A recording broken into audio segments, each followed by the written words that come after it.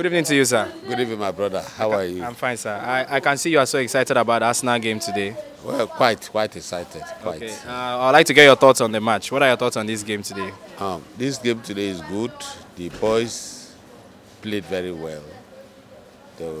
Tactically, they were quite sound. They played very well. I believe they play according to the instruction of the coach, and that's why they are doing well. Except for maybe like Harvest, you know. He's a good player, no doubt, but they need to sit back and know the Arsenal pattern of game, you know. He has to know how to position himself at the right position for the ball to come to him. Today, he was not well positioned. Even when he was well positioned, he's not used to Arsenal kind of game. He would have scored a goal today. He could not score. Okay. Now, judging from the confidence of Arsenal, in this match, how far do you see them going in this Champions League? Well, you know, the thing that prepare players are the players' consistency. When players start having injury, you know, sometimes players build their confidence on the other players. With the good thing the other one is playing, it will make you have confidence. If Arsenal continue in this way without having much injury, they will go far. I know they will have injury, but let it be not the time that will destabilize the game. Like what happened to Timber. You know, Timber set into the game. Yes. And as he's setting into the game, he never struggled to set into the game. Yes. But he got that injury, and that injury, you know, other players have to wake up to meet up what they have to do in the defense. But if the defense line of Arsenal is constant, is good, they will go far. The attack is good. The attack is quite good. They play a coordinated kind of football, you know.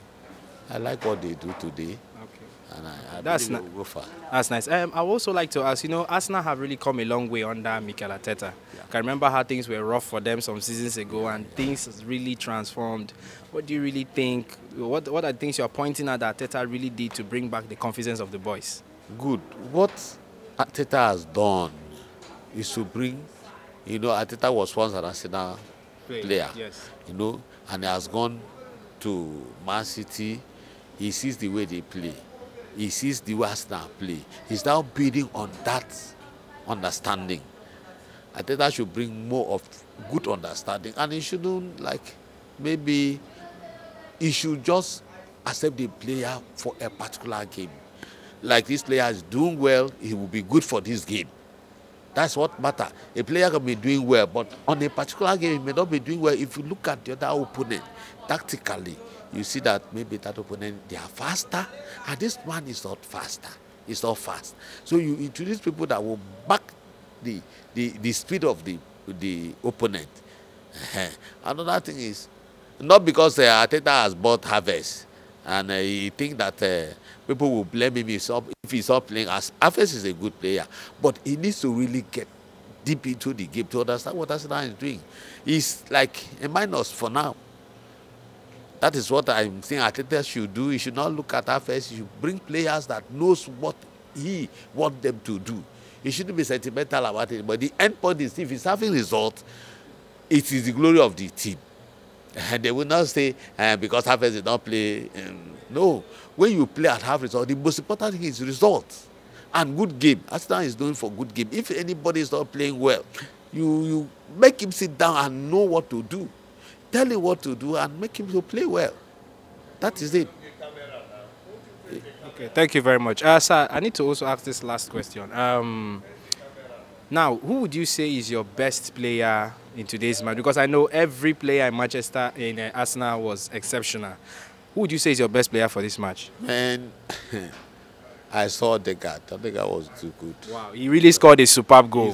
He scored goal, and if you check his passes, all his passes was accurate.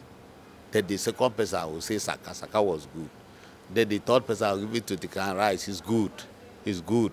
He plays well. He positions well. He backs well. It was a massive performance. It was a good performance. All right, thank you very much. I appreciate you for your time. Another person is Saliba. William Saliba, the almighty defender. He's good. He's perfect. He's perfect. I pray he should continue without injury. Thank you very much. All right, thank you very much.